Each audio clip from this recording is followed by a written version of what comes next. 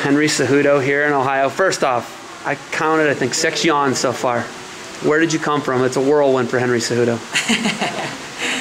Oh, don't tell them that. They'll be thinking something different. No, just got back from, I was in London.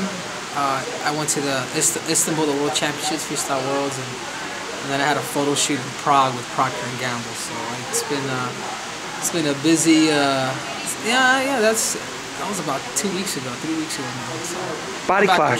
Every time zone you cross takes a day for your body clock, right?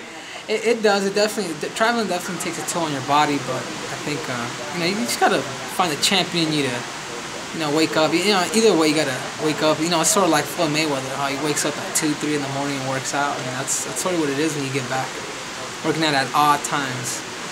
When you look at your decision to come out, since 2008, what's your life been like? It's been a lot of what you just explained, a lot of whirlwind traveling, and a lot of photo shoots, a lot of, Oprah. What are all the shows you've been on? You just named them all for me. I asked you, and you had to think about it, but you were on Oprah, you were on The Late Show. I was on Oprah, Leno, Extreme Makeover Home Edition, The Ninja Warrior Show, Good Day LA, Good Morning America.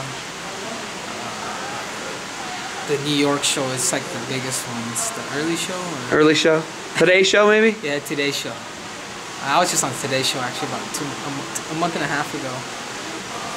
When you look at that and that whirlwind media tour and the writing the book, and I don't know if we're going to get picked up for a movie, but going through all that, Henry, 3 years, roughly 2.5, 3 years of living a lifestyle of a celebrity, and now coming back into wrestling, is it humbling to come back into wrestling now? Oh, absolutely. I mean, I feel for these guys that are training. I mean, I lived. I can also say I lived life for for 3 years. It was awesome. I enjoyed it. I inspired lives. I had fun. For the first time, I had a chance to stay up late, eat a cheeseburger, even have a glass of wine. To me, that was never an option. From 2004 to 2008. People forget I sacrificed my high school life. I sacrificed everything to get where I'm at today. So I had fun. Now I think I still have it. I mean,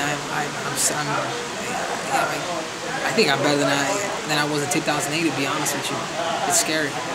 I'm looking at you now, and you look trimmed down. You look, you don't look like the Henry I was seeing on TV. You look about 15 pounds lighter. You look like the Pillsbury Doughboy. Well, you're living the good life. You just said it. Yeah. But some people say, I just asked you, hi Henry, how old are you? You said 24. For someone to think that Henry Cejudo is washed up, what would you say to someone like that? I guess haters are your biggest fans. I actually got that from Noah Thompson. That's a saying he uses. He says, you know what? Your biggest fans are the haters because you know why? Because they really care. I was like, I'm going to use that.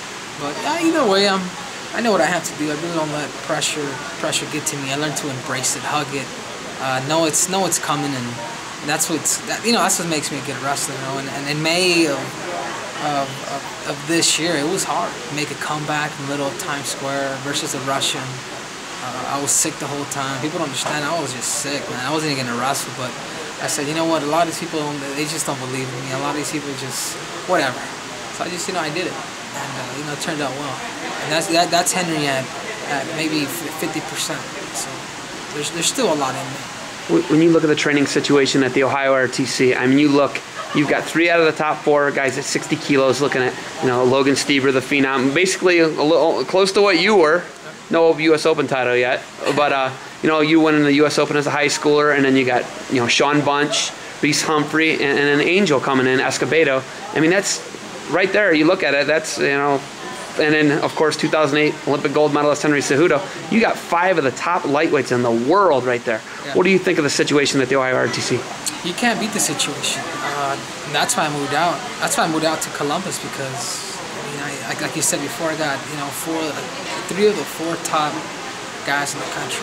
You have Bunch, Reese Humphrey, Logan Stieber. You got Angel now. You can't beat that.